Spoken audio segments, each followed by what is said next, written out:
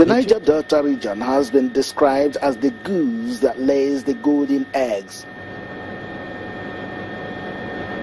But years of neglect have led to the degradation of the region, and subsequent administrations in the country have done little or nothing about it.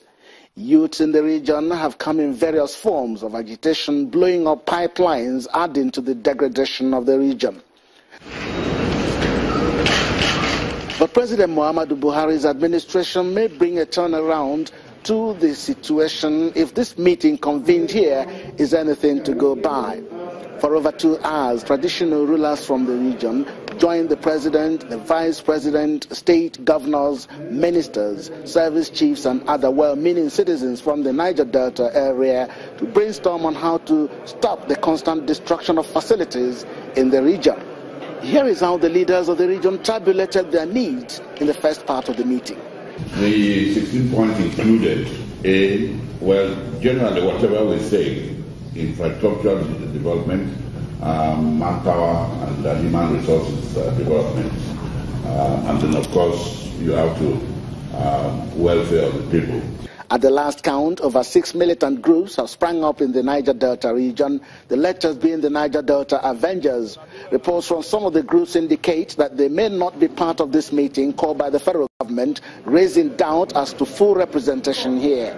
They gave us authority as their fathers to negotiate on their behalf on the 19th of August. Minister of State Petroleum has responsibility to ensure that Nigeria meets its quota in the oil market. According to him, following the meetings, Nigeria's production has risen to 2.1 million barrels per day. That would not have happened without all the efforts that went behind through the royal fathers and leaders and through the militant leaders themselves. A lot of behind-the-scene engagement has taken place and will continue to take place. It's good that we understand the issue of military presence in the Niger Delta are separate from military occupation of communities. I don't think that our elders are asking for the military to be withdrawn from the Niger Delta because that would create chaos. No. What they request is that military presence or military occupation of communities should not be.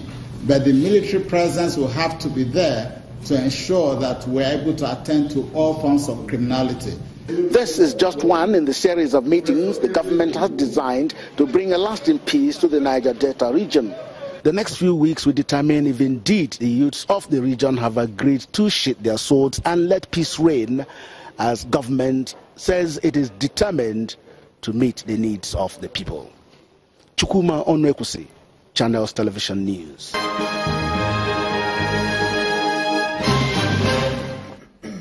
Welcome back. Let me go back to Mr. Okechukwu. Mr. Okechukwu, you said something about what the president is doing or what he has proposed to do. The president has been known to be a man of integrity, and a lot of people continue to talk about the president's level of integrity. But is it the president, just like Norua said, is it the president that's going to be running around all these agencies? Is it the president that's going to be going to the Niger Delta to ensure that the people, the right people are selected to come in for negotiations? Because Tony has talked about the fact that it is the same old people that were negotiating years before that are still negotiating this year. What happens to the others that are not being carried along? Including the youth.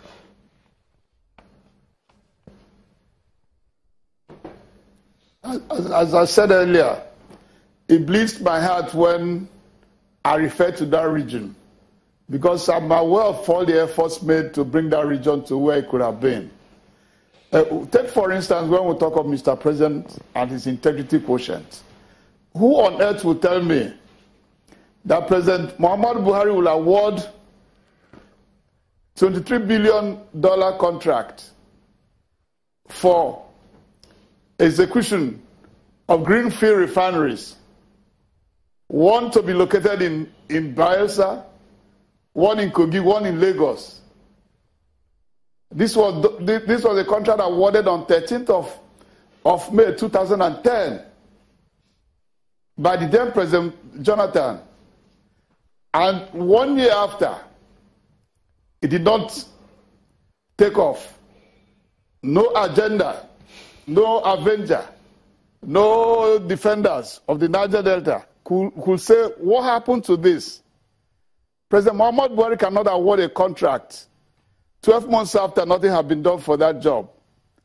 At a time when the excess crude account of Nigeria was $17 billion, we were in the EFCC for a briefing. The chairman, Magu, he showed us clips. If you notice in the clips, I told him, I said, if you don't show it to the Nigerian people, then I will take you to court myself, and then I will resign my office. The bed in the Kosi house, Diziani, the then Minister of Petroleum, built for herself. Can we just get you will not believe such anybody can conceptualize to do such a bed in a region where there is no infrastructure. Buhari cannot contain that. I'm not saying that he should go from gutter to gutter. But the point of the matter is that the new sheriff will have his details on projects you told him you have awarded. The other time, I was briefing him, and I told him we're looking for 4 or 5 studios. He said when you come back next year, I've said Mr. President is known to be a man of integrity. It's not that he's going to step down. But is it, Mr. President, that's going to follow down to the region itself? Why is it the same old people, according to Mr. Eweku, that are coming to the table for negotiation? The same people that were negotiating years before, the same people that were collecting contracts before. That's what Tony has said here. Why do we go for the same old people? No, Eroko is wrong. Please, what happened? I told you earlier that we had a meeting with Ibe Kachiku, the Minister of Petroleum. He had done the nitty-gritties. The meeting took place for over 3 good months before November 1. So anybody that thinks that November 1 meeting is the meeting, it's not the main meeting. The different regions, the people in the regions of different tendencies, they all presented their position that made the 16-point agenda. I don't know where Tony's group belong, but I know quite well, Tony Uranta and co, we interface with them because we were all involved. We wanted peace in the Niger Delta. If you listen to His Excellency Governor Okowa, Okowa said yesterday or day before yesterday in presentation of his budget, that we were most hot, that we used to be number 2 in the derivation fund, but we are now number 4, the Delta states, because of pipeline vandalization. And that we cannot do some of the things we set out to do. That is talking about the governor who was secretary of government of that state. He was a senator representing a zone in the state, and now a governor. And he's looking backwards with all the projections, the enthusiasm, and the plans. So the point we're making is not about trying to play blame games. We're saying that on a holistic basis, that what happened in the Niger Delta is about corruption. And that we should join the war against corruption on all facets. Even the villagers are required to report to the next level. Niger Delta indigenes are not different from humanity. So anybody that says nothing can work there is being far from the truth. Mr. Kechiku, we need to wind down now. So we'd like you to take your last word.